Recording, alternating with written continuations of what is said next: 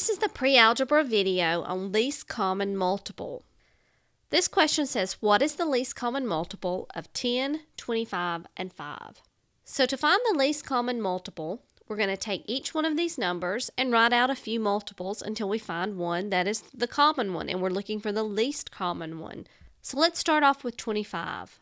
If we write a few multiples of 25, we get 25, 50, and maybe we can stop right there because I'm already seeing that with 10 and 5, there's a good possibility that 50 could be our answer. If you'll also notice, one of the techniques that I used in solving this problem is I started with the larger number, the 25, and hopefully you only have to go through a few repetitions of finding the multiple before you can find the one that's in common if you go by the larger number first. Because now let's look at 10. We can write these out as 10, 20, 30, 40, 50. Yes, there's that 50 that's in common with the 25. And finally, we'll check 5 with 5, 10, 15, 20, 25, all the way up to 50. We find that the least common multiple is 50 in these three numbers.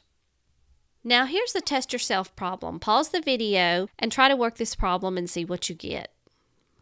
You should have gotten E, 12. Let's take a look at it. The local deli serves pasta salad every 4 days and pretzel salad every 6 days. If pasta salad and pretzel salad are both on today's menu, how many days before they're both on the menu again? So they're both on the menu today, and we want to know when should we come back when we can get both pasta salad and pretzel salad.